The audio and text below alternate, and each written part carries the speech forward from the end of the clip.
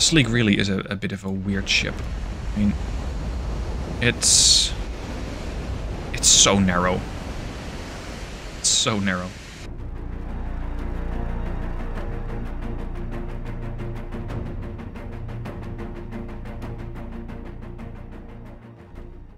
Hey guys, Stealth here, welcome back to more Ultimate Admiral Dreadnoughts. Because I'm once again tinkering with the save files, and when you do that, you can create some really curious ships. For this one, I have a very, very sleek battlecruiser. I tried making very sleek battleships, but the battleships are a bit limited in how sleek you can make them simply by having a main tower. The main tower, especially for the Brits, the Germans, the Americans, they're just too wide. But if you take an Italian battlecruiser, you can actually come up with a fairly nice design. And this is it. This is the Sleek. Very creative name, yes, you're welcome. It has minus 40% beam, which is about as low as I can get it. I'm not sure exactly how the crew is going to be able to manage passing here. Let's hope that they have at least some door, otherwise getting to the bow of the ship is going to be almost impossible. Now, the Sleek, for a battlecruiser, displaces very little, because normally a battlecruiser has 45,000 tons of displacement. That is, if you pick the fast battleship. Yes, that is a battlecruiser. It goes up to 75,000 tons, but this guy does not. This guy only displaces 31,000 tons, which puts it closer, in a sense, to the bigger heavy cruisers. Now, these guys are going to have to make do with cramped quarters, because they really don't have a lot of space on this ship. But that means that you only need a crew complement of 338. If I make a new, let's say, somewhat more standard design of a battle cruiser, you're probably going to need several hundred more people. The amount of crew that you need for, let's say, a somewhat average battle cruiser, I think is 12 to 1500. So if you're strapped for crew, and you still want a battle cruiser that's capable of doing a fair amount of damage, then the Sleek might be the thing that you want to get to. Yeah, you can see 1400, 1200, it just keeps going back and forth. This Sleek ship is armed with, in good Italian fashion, semi-armor piercing shells. I'm going to move this secondary turret slightly farther back so it has a better turning circle. There you go. Semi-armor piercing shells. They are capable of always doing quite a bit of damage because their chance to ricochet or the ricochet angle is so much less. These things, semi-AP shells, have plus 80% maximum AP shell ricochet angle, which is a fancy word for saying the chance that you ricochet off of a hull is very low. And that means you'll always do some damage. I have to try and still get as much pen as possible, which, believe it or not, but for an 18-inch gun is a bit challenging. Because this thing fires light shells. Why lights? Well, the light shells have even less of an AP shell ricochet chance. So I'm trying to get as much ricochet angle reduction as possible to make these 18-inch guns work. But they only got 2. I don't have any kind of displacement for secondary guns, so these guns are going to have to do all the work. Yeah, there's not that much I can do to offset the weight offset problem. Well, I suppose I could add a bit more stern belts. No, not really. 1%. Good enough. Good enough. Now, the ship has auto-loading 18-inch turrets, which, believe it or not, reload in 19 seconds. That is extremely quick. Normally, if you have, let's say, a more reasonable armament of 15-inch triple barrel, they also reload in 19 seconds. But they don't do nearly as much damage, at 615 AP, 593 HE. These guns do 1600 AP, 1585 HE. Now, we're going to put these up to a couple of the French battlecruisers generated by the AI to see how well this thing actually holds up. Because I am curious to see whether this will actually perform. First round, the Sleek against a French battlecruiser. What do we got here? This guy is packing a mere 6 12-inch guns. It has a whole lot of 4-inch guns, 30 of them. A couple of 8s, as you can see down there on the back, and the sides are 6s, I think. No, those are the 5s, 5-inch guns. Also comes equipped with torpedoes, 1 funnel, and, well, these 6 guns, 12-inchers, they might not damage the Sleek that much. My accuracy is already quite good at 20%. I'm going to reduce speed to full, thereby giving them even more of an accuracy bonus. And let's see if, even with an armored target or an angled target like this, I can actually do some damage. The Sleek really is a bit of a weird ship. I mean, it's so narrow. It's so narrow. The thing is, however, the Sleek has this minus 40% beam, and normally that would give you a firing platform that is rather unstable, but it seems that the devs have capped it at minus, I think standard minus 15 is what you can put the beam to. And that means that whether you have it at minus 5 or minus 50, minus 15 or minus 40, like I have it, you still more or less get the same type of penalties and bonuses. It's not suddenly giving you, for example, a modifier of 50, 60, 70%. Look at that. Whoa! This thing is heavily angled. This is about, relative to my ship, 35 to 45 degrees. And yet, I penned them right on their stern. Aft belt pen for 564 damage, which is very much in line with what this thing can do. Of course, the enemy ship has resistance, and that means the chance to pen, or the damage that you do, is a bit less. Now, what's the chance that they damage me? Not that good. Unless they fire HE, of course. I suppose the ship is a bit cheaper. Partial pen, again. Now, in case I don't actually use semi-armor piercing to pen this thing, I can also use high explosive. And sadly, I suspect that high explosive will do more damage. 152. It's close to the amount of semi-armor piercing shell that you do. It's close, but I really don't want HE to do better. I really don't. 56. Okay. Back to armor piercing, or rather semi-armor piercing. At this point, the secondaries also start to pitch in. There you go, partial pen, flooding. Let's turn away from the target.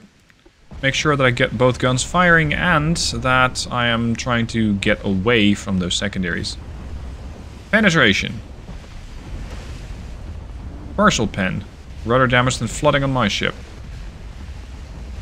Penetration, rudder damaged, flooding. Partial pen, fire set.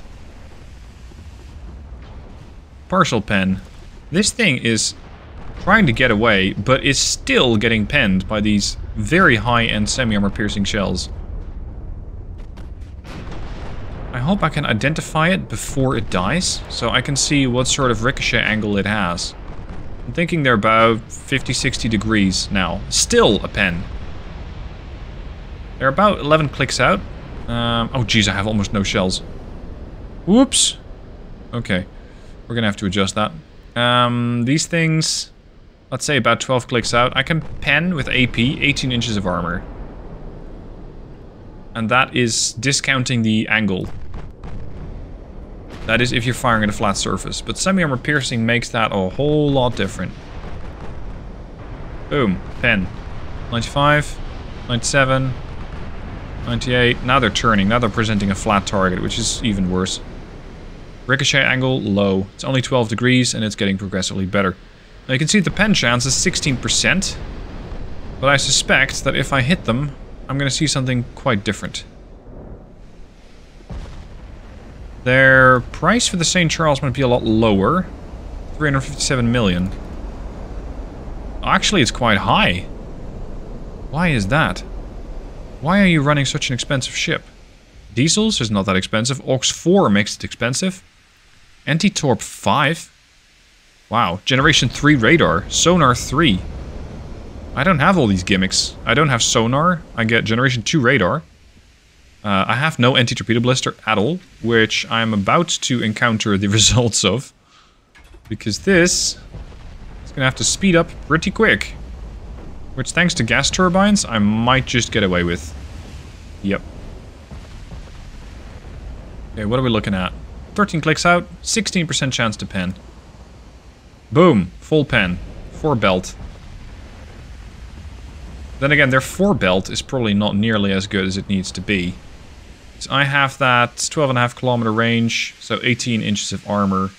Pen, that is. Their 4 belt is only 6. Plus 112%, so about 13-ish.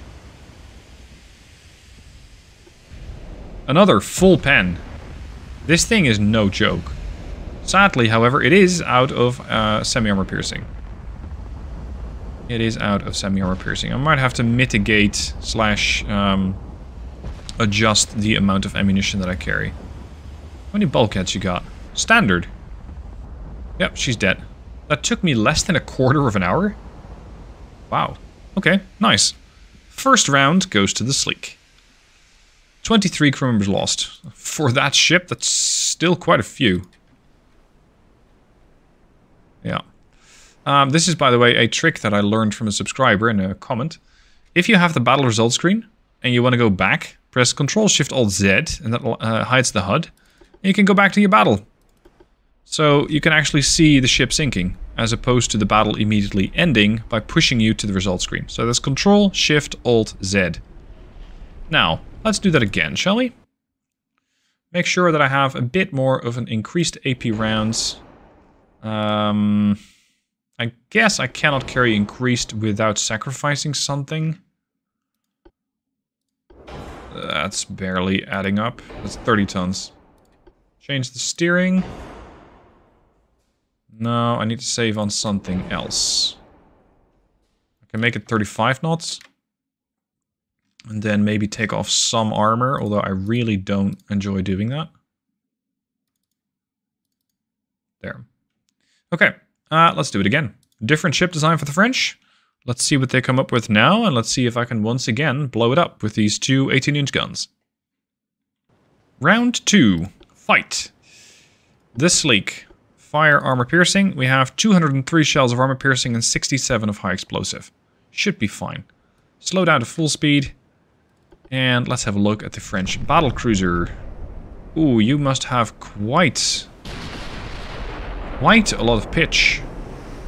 Because these turrets are all on barbettes, except for the stern one. And it's a bit of a curious ship. It has 6 14-inch guns, a double 8-inch, 28 4s, 32s, sorry, 52-inch guns. 50? Yeah, if you put it like that, I guess you do have 50. Okay, and 15 3-inch guns. So get a destroyer close to this thing, and you're most likely going to have a hell of a problem. She's presenting a nice flat target, but sadly my accuracy is not quite dialed in yet. Wow, that turning circle is fantastic on this ship. Normally you don't get anything near 341 on a battlecruiser. Because those ships are pretty long and don't turn very well. 34% chance to hit, I'll take it. Let's stay more or less angled. There we go, partial pen. I want to get full pens. What's the range? What are we looking at? 13 clicks. So I can do about 18.3 to 16.6. I just hope that my accuracy is better than theirs. Yep, there we go. Right through the main deck with a partial pen, but it knocked out an engine. Nice. Very nice. Oh, hold on. Actually, no. That shell was... or that damage to the engine was caused by something else. Partial pen, main belt. These 18-inch semi-armor piercing shells are no joke. Partial pen. I think we're going to fire some high explosive now. Destroyed. Secondary gun. Well, they got no shortage of those, and 2-inch guns are generally very poorly protected. No, that was a 4, I think. Sleek has taken some damage, but she's mostly okay. We can keep up this fight for a while. Okay, so high explosive doesn't do as well as I hoped. Not terrible, though. Wow. This does so much damage. I really want them to nerf HE a bit, because it's getting too easy to just build HE spammers. And as far as I'm concerned, HE spammers are a bit boring. Yes, they work fantastically well, as you might have seen from my video from yesterday. They work very, very well. Even a 9-inch just HE spammer battleship, you burn enemy down very, very quickly, but it's not really enjoyable. It involves absolutely no skill. No, I'm gonna switch ammunition type now. That's better. Right on the stern. Flooding. The ship's almost destroyed. I think we might identify it just before it sinks. There goes more flooding. 97% ID, 98, 99, 100. The Montcalm. About the same price, I think. Yeah, pretty close. Few bulkheads, not a good idea. And my chance to pen, 19%. Average ricochet chance, but I'm still penning it. Semi-armor piercing. So I think so far the Sleek can do... Well, she can probably win this. 2 for 2. Okay. Now, I think I'm going to make it a bit more difficult. I'm going to design a battlecruiser for the French myself. Because the French are... Well, the AI is not great at designing a battlecruiser. So, let's get to work. Let's make it an enhanced tower. A secondary tower light is fine. Oh, and a Generation 2 radar. Stereoscopic rangefinder. No acoustics. That's not really required. Citadel all or nothing. Double anti-flood. Maximum bulkheads. Yes. 33 knots is fine. Full veteran crew. Air turbines with forced boilers. Oil. Let's see. Electro-hydro steering 1, shaft 3, anti-torp 1, double hull bottom, reinforced bulkheads, croup 4. As for the guns, what are we going to do with the guns? What are we going to do with the guns? You don't have that much room on this hull. I'm going to keep it fairly comparable in price to my battlecruiser, so I'm not going to make it extremely overpowered, which you can easily do. So let's reduce displacement. Let's also give this thing 18-inch guns.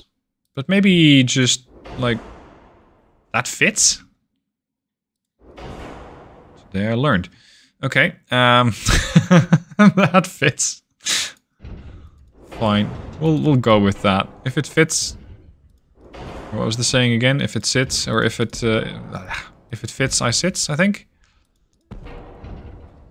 We're probably going to have to shift this further forward, this further forward, forward.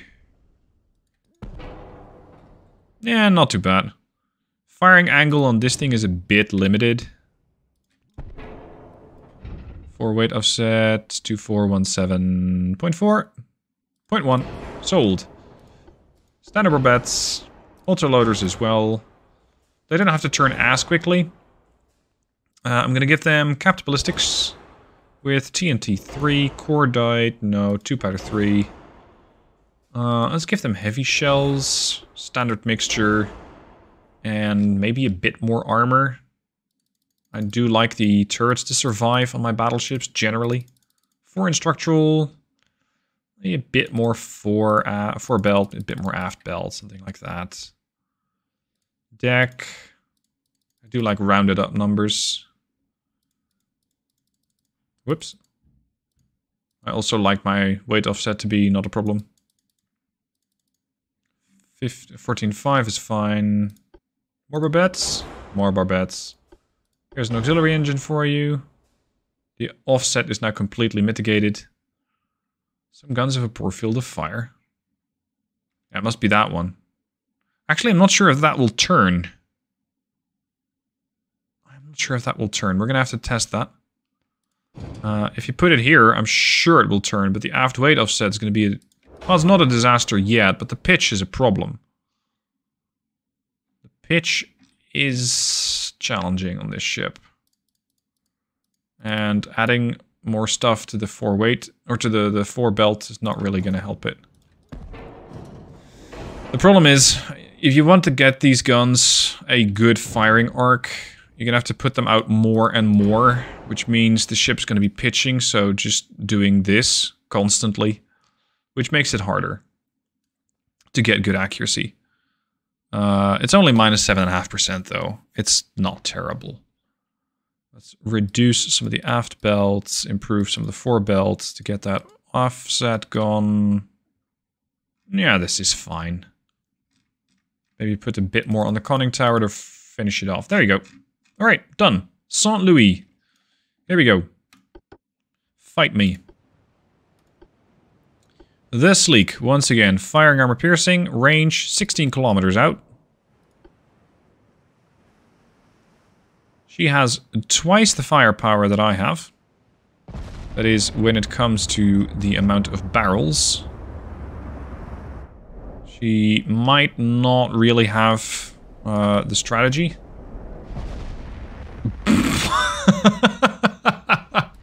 What the fuck? I'm trying to hit this and my shells land there. That's a kilometer out.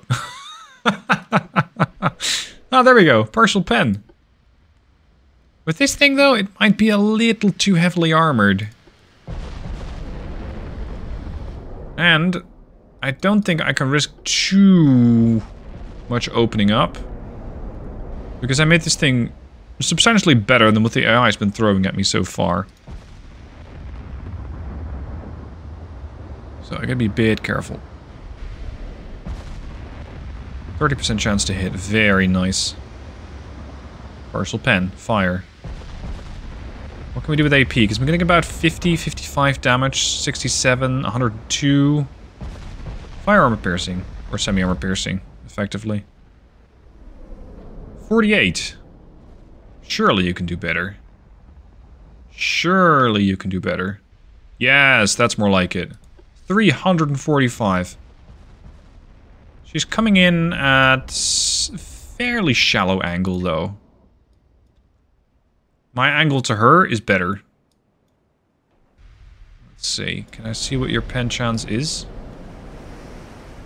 63%. That's no joke. I'm gonna angle a bit more. But that means I'm getting closer to the target, which is not necessarily desirable. Turn. Whoa, another flooding hit? Full pen? I need to start building semi-armor piercing battleships. Or something to that effect, because these are hilarious. These guns are so good. Well, not necessarily the guns, but the shells. Boom. Partial pen. You can already see them turning away. And they have hit me, but it ricocheted. Partial pen. Ricochet. Partial pen fire damage. Now she's very heavily angled. Okay, HE it is. Go on. She's probably down to, what, half? 50, 55% structural? That's it, I think. Not great. Oh, you're opening up again. Your mistake. That's gonna hurt. Oh, it hurt me, actually. That was 413 damage as she went right through the main belt armor.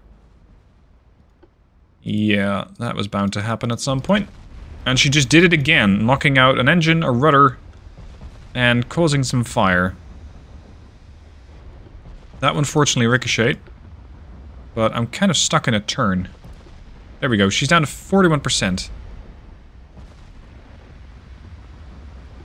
And I'm down to effectively one gun. Because the bow turret is out of action. Now, this thing has less draft than normal. And I'm seeing some flooding on the stern. Like the rudder compartment, but beyond that, I don't see flooding. But apparently the ship is losing, or has lost, buoyancy. 19% of it, in fact. Yes, bow turret's engaging again.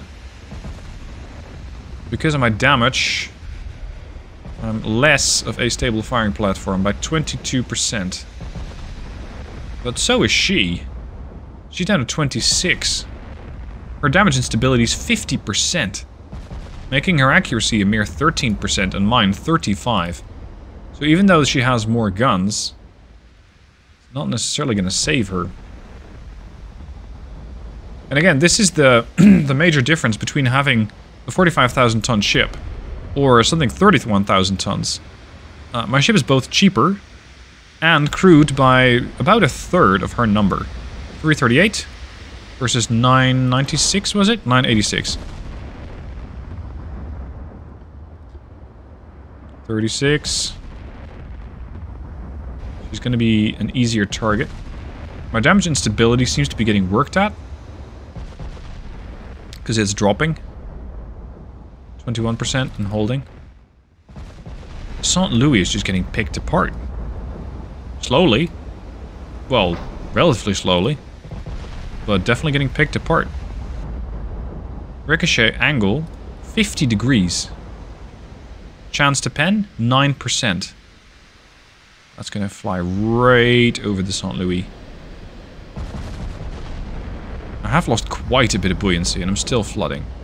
No, it got fixed now. Ooh.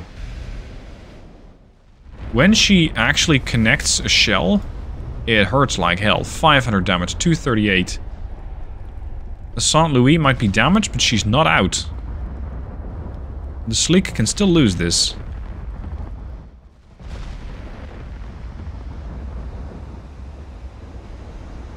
Go on. Need a couple more hits. But because I've been dancing around so much, my accuracy is right down the toilet. There you go, 38%. Oh, but I'm stuck in a turn. I'm probably broadside. No, not fully. 11 clicks out. Come on, finish it. Before she finishes you. That's more like it. 336. No, 363. And the partial for 120.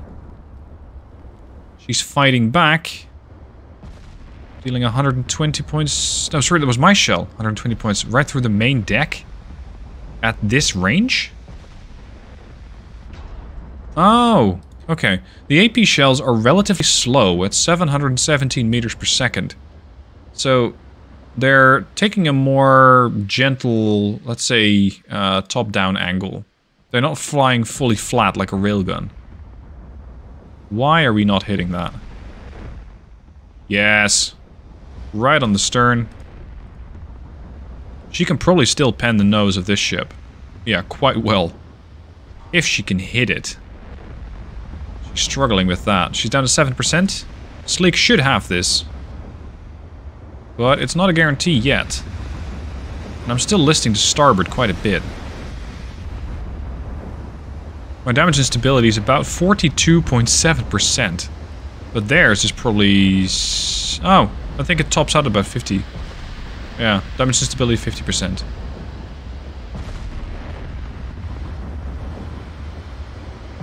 Target ship size plus 231%. What's your modifier then? 87.9. Yeah, it's a relatively smaller target. Partial pen, she's down to 4%. Ricochet, there you go. Full pen. Right on the stern. Aft belt penned.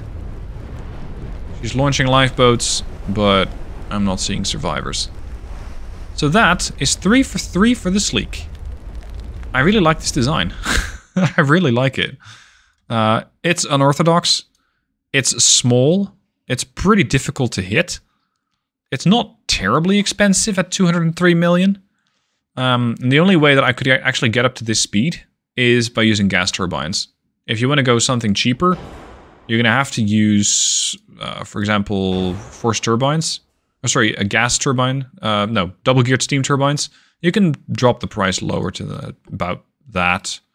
Diesels, 216. You need an upgraded engine, otherwise you're not going to be able to get the engine to fit on the ship. Well, this small, essentially. So that's the Sleek. Really nice ship. I still enjoy tinkering with these mechanics. You can do the same. Linked down below in the description is a video explaining how that works. And if you have any further challenges, designs, weird stuff that you want me to build, by all means, let me know down below in the comments. Thanks for watching. Hope you enjoyed it, and I'll see you soon for the next.